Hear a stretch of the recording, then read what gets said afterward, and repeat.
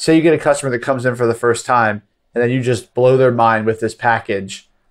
Now all of a sudden they're a fan. Something that's super tangible like that when they've already pulled their credit card out and they're buying something, that is such a great moment to be like, well, I actually care about you. And I think this is a huge advantage that independent artists have because you're able to customize your packages. You're able to go the extra mile. You are now listening to the Creative Juice podcast brought to you by IndiePRO.io.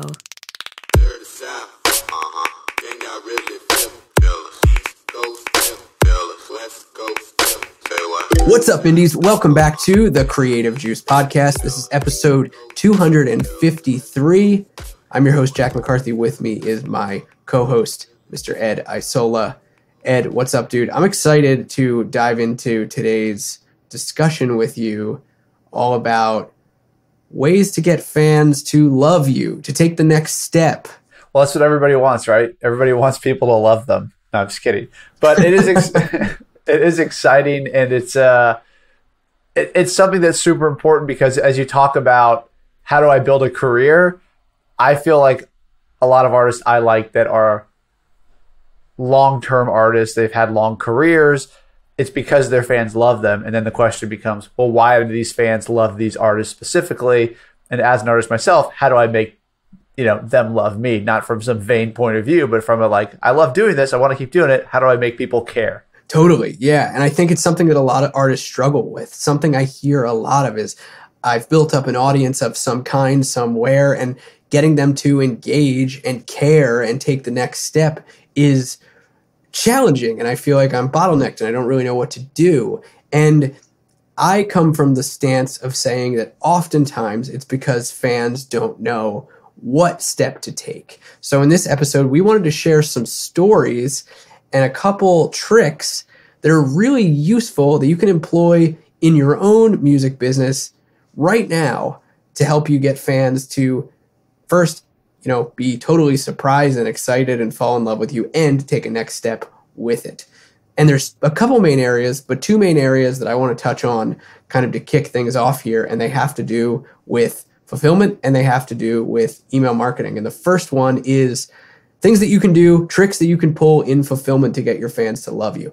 It's not very often that I get a package in the mail from an artist that I'm super, super stoked about. I mean, yes, I'm very excited to get my CD that I ordered, my vinyl that I ordered, my merch, whatever it might be. Usually I'm stoked about that. But the process of unboxing isn't often very exciting. And I don't know if you feel the same way with a lot of the bands and artists that you love, Ed, but I've never really been wowed by too many of my favorites outside of our agency and the IndiePRO community, really, which is very, very interesting to me. Not to throw shade at anybody or to lump on ego to the indies here, but I don't often find myself getting super wowed by packaging and fulfillment as much as I do outside of music in brands. Actually, I made an Instagram reel not long ago where I was unboxing some supplements. It was protein, and it came in this amazing packaging and made me feel really good. And it was just a beautiful, well-rounded, well-branded sort of unboxing experience that I won't forget.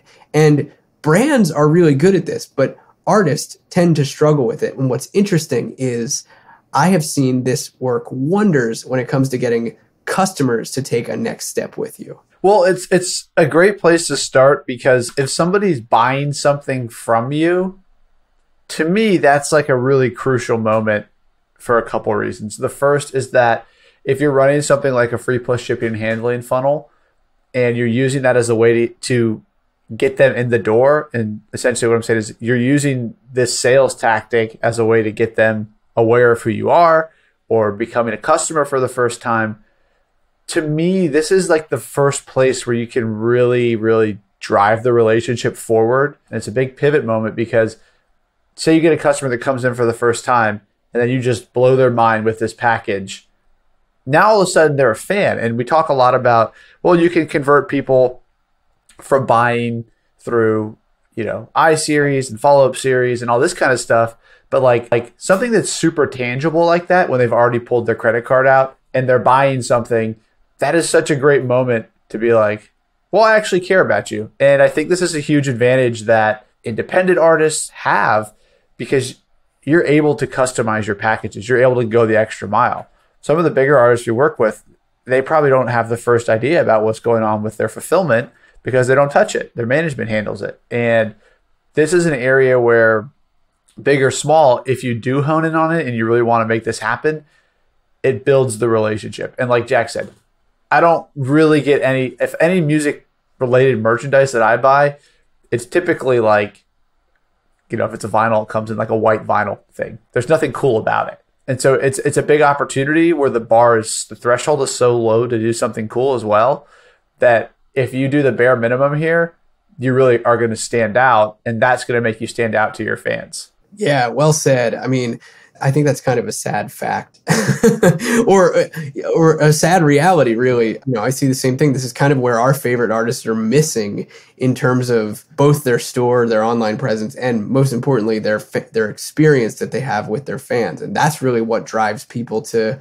fall in love with you as an artist. And so, there's a few things that kind of come top of mind and some examples that we can share from the agency as well. But when it comes to your fulfillment, imagine what it would be like if, when a fan of yours orders a shirt or a vinyl on your store, with it, they get a postcard that has a handwritten note from you. That's really cool in and of itself, and something that you can pull off relatively quickly on the fulfillment side. Just fill out a whole bunch all at once, fill in names when you need to, and you're good to go.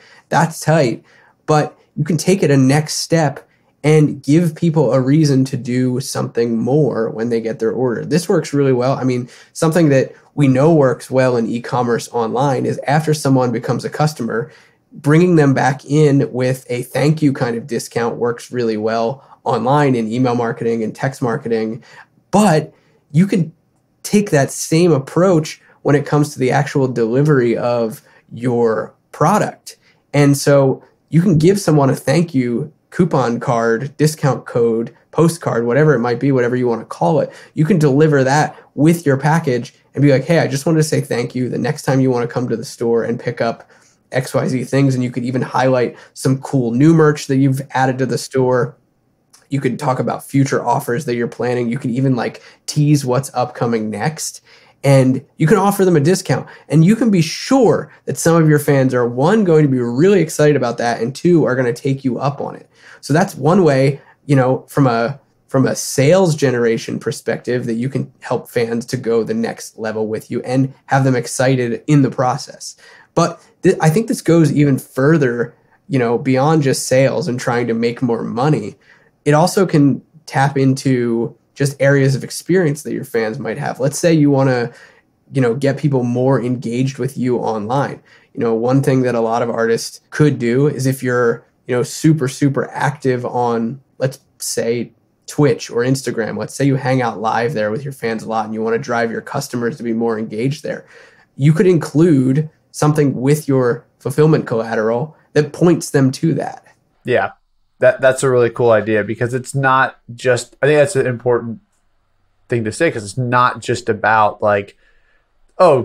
put a thank you discount in this package when people open it up and then they're going to go buy more. Obviously the hope is that people grow to love you and support you and continue to pull their credit cards out every time you have a cool shirt that you're excited about or new album or whatever. But that doesn't have to be the way that you reach out to people. And I think that's a really, really good point. The way I kind of think about it is, as an artist, you have so many different touch points with your fans, and every interaction, in my mind, either helps you, or it keeps you where you are, or it hurts you. If you're thinking about, oh, okay, well, hey, I really want to build my email list, or I really want to build my Instagram engagement there, what opportunities do I have? And so if I view it through that lens, it's like, for Jack's example, hey, I have this person just bought a package. What can I do to get them over to my Instagram? And so sending them that package, it's like, is this going to hurt me? Is it going to keep me where I am, or is it going to help me? And if you do nothing, it probably just keeps you where you are, right? And if you put a little bit of effort into it, and you put this, what Jack's saying is like, hey, here's a pre-cut card to go to Instagram signed. That's going to help. And it's not going to be like this overnight home run shot unless you're just having massive quantities of volume through your store. But it's something where you're treating each person as the individual. And that's kind of how I like to think about it when I talk about, hey, is this helping the relationship? Is it hurting it? Or is it nobody cares? And thinking about that, but thinking about it as I feel towards my friends. And like, if I did this action for a friend or a family member, would this make them feel good? Would it hurt their feelings? Would they probably not notice? And to me, that is just kind of the barometer of actions that I'm taking. And it's like I said, every little action you do or don't do is a touch to your fans. Or, you put an Instagram card in the package post-purchase, and then they get an email from you about Instagram. Then they get a text message saying, hey, thank you. I'm debuting a new live song on Instagram. All of a sudden, these little touches have now created this goodwill with this fan. And they're going to be like, oh, maybe I should go check out the Instagram. And obviously, I'm thinking about it as like a one-to-one type thing. But if you have 5,000 people on all these different platforms, it's 1 to 5,000. But it feels personalized. Totally. Yeah. And I mean, worth saying here that we're using, driving traffic to Instagram as an example. But artists talk about wanting to grow their engagement. And that can happen in a lot of different places. Here's another good example. I know that a lot of bands and artists have Patreons where they have membership sites that they've built, and that it can be a real slog to try and get people onto those. It can be really, really hard. Even if you have a bunch of customers, it can be challenging to convey enough value to get people onto those. But if you know you've got something really cool and you want to get people onto it, this sort of post-purchase fulfillment work that you can do to get people to take an action. Membership is another area where you can really drive a lot of traffic. Something that one of our bands at IndieX is doing right now is they're running a free trial into their membership, into a $5 tier, a $5 a month tier, but they're giving people 30 days for free. And so to make sure that they could capitalize on that, because they've got a lot of store traffic, they've got a lot of customers, and they've got people coming in every single day, something that they said was like, okay, we're going to continue to drive traffic to our membership site after the point of purchase by including a postcard with a QR code on it that gives people, free access to all the exclusive stuff that we've got in our membership for 30 days. And it's just going to say, in our membership, we've got XYZ things for free for you. We've got exclusive music. We've got exclusive covers. We've got behind the scenes look. We've got discounts and merch that you can't get anywhere else. And we want to give you access to it all for free. Come join our inner circle. And they've got a QR code on the postcard, and that sends people over to the store. And that kind of thing works really well. It feels like a more personalized invite than if you were just getting an email about, sign up for my Patreon or sign up for my membership or seeing a social post about it. It's like, hey, thank you first for being a customer. I hope you really love the package that you're getting. I'd love to give you more cool stuff. And so to show you how cool it is, here it is for free. That's a cool call to action that gets someone, one, feeling grateful that, you're in their world and they're in yours, and then excited for an offer to take a next step with you. And I think it's really important too, like we kind of jumped into the e-commerce as here's an example, right? But the whole point of talking about this is like, how do you make people love you? How do you take somebody that doesn't know who you are or just heard one song of yours and transform them into somebody who loves you? And I think everything we're getting at, whether it's the store, whether it's, the Instagram engagement, I think we got a couple ideas we're going to touch on here in a second regarding like email lists and socials and that kind of stuff. The core principle of how do I make somebody love me as an artist is to go the extra mile, but to kind of subvert what people think they're going to get and just give it a little bit more.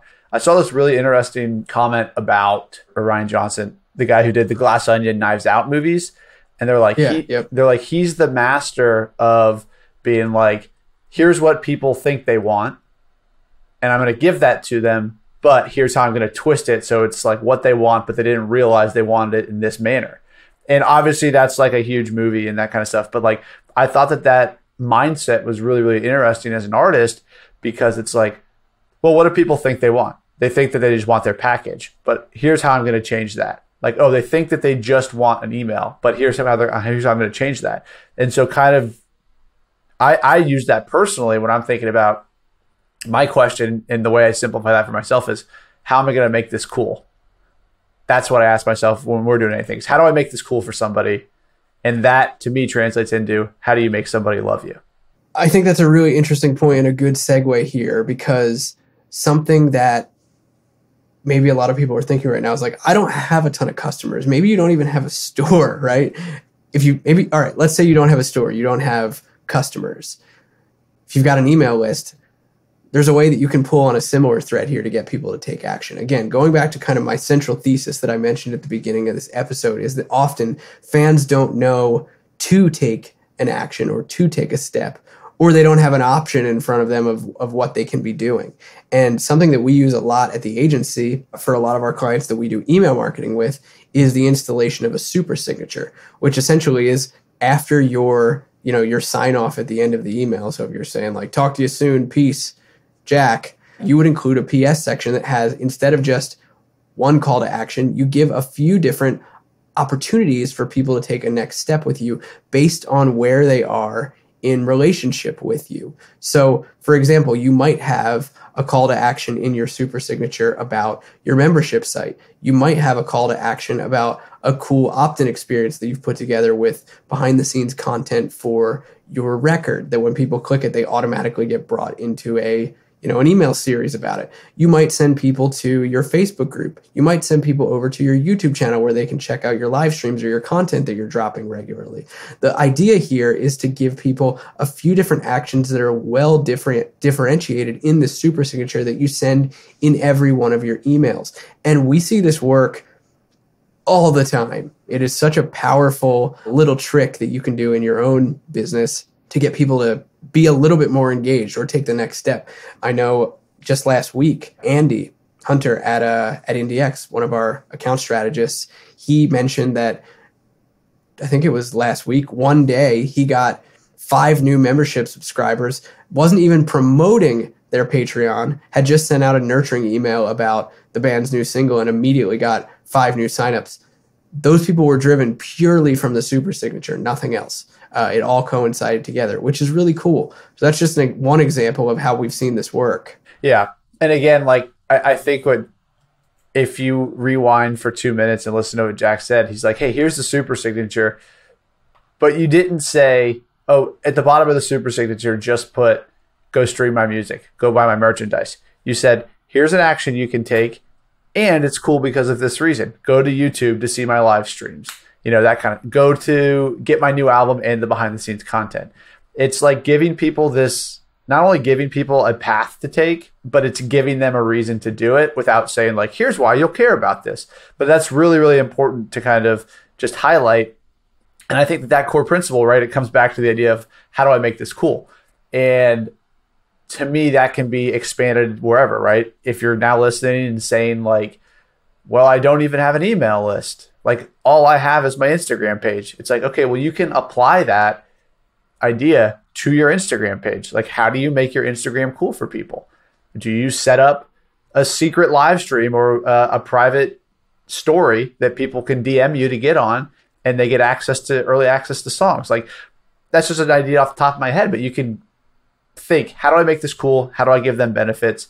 That's how you make people love you. Because if you do that and you do it consistently over years, that's what forms the relationship of like, oh, well, I was back with this artist when they only had an Instagram and I'm still on their private story, or I'm still in their private Facebook group.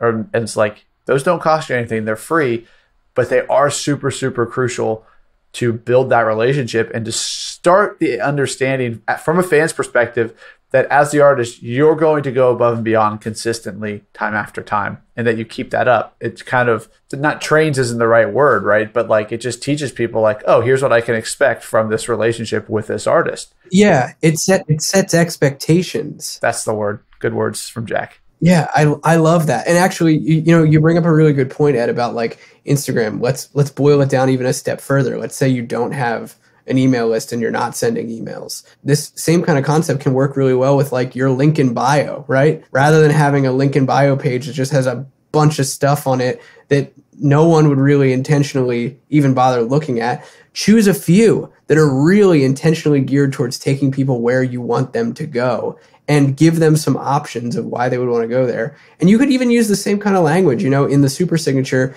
A lot of times the language is in the PS section is something like, hey, PS, if you want to stay involved with me, or if you want to keep in the loop with everything I'm doing or something like that, then here are 3 ways that we can stay in touch. And then you give them, your 3 calls to action. You can do a similar kind of copy strategy on those link in bio pages or on whatever app or platform you're using to do it. Yeah. And so my kind of final thought around this is like how it extends to live shows. And I haven't actually done this, but this is just an idea I had about a week ago that I would love to hear if anybody ever tries it, and let us know if it works. But I don't even know if I told Jack this. This is just an off the top idea that I thought was cool about how do you push people from a live show to, 1, care about new music, and 2, kind of join your email list, right? And so the idea I had was that, like, if you have a new album coming out, burn a bootleg of that album and say that every single purchase of the merch stand gets a bootleg of this unreleased album. And then on the back of it, print a QR code that goes to your email list sign up, and then give that out with, any merchandise purchase. To me, it's like, well, that's cool, right? And that kind of creates a cool experience for people that I think ultimately leads them down this path of how do people love you? Well, you're doing something cool like that, Just an idea for how it extends into live shows. I do think that's a cool idea. Free gifts at the merch stand of any kind. I mean, that one is particularly cool because it's like, you're in on the secret. Like, you're in the secret society that's hearing the record before anybody else on this burned CD form. Actually, I remember a couple years ago, the band Brand New, they actually, ahead of their most recent record that they put out, if I'm remembering correctly, I think they actually mailed out, it was either burned CD copies or like some kind of bootleg vinyl copy. I can't remember. I didn't get one in the mail, clearly, but they sent them out to just random fans that they had contact info for. And people started getting these records in the mail, not knowing what they were, not even knowing that they were from the band. It was really interesting. Again, not necessarily tightly related to what we're talking about here, but you can see how this idea of kind of surprising, shocking, and delighting your fans in places where they may not expect it, and then in return, getting their excitement and getting them, to kind of fall in love with the cool stuff that you do, and seeing that you go above and beyond, like Ed mentioned, gets them to take an action. What that action is, you get to choose. Or in the case of giving them a few options, they get to choose based on, how excited they are or what stage of relationship they're in with you, which is pretty cool. So you can see how this sort of expands out beyond just these e-commerce and online entities, and can move into tour marketing, or even just the way that you release a record, or you release a project, or you release merch. There's so many ways to do it. But these are 2 tricks that hopefully help you guys, that honestly, they're so simple to employ. They really take not a lot of time. They're very, very affordable, especially, when it comes to like the cost of goods of a bunch of postcards, it's like nothing. And when it comes to setting up a super signature on your email, it's just a little bit of thought process, and then going to take the time to make sure that it's in all of your automations and in all of the campaigns that you're going to be sending. And it can be massively, massively effective. So I hope that you take those to heart. So yeah, hopefully with that, you guys can see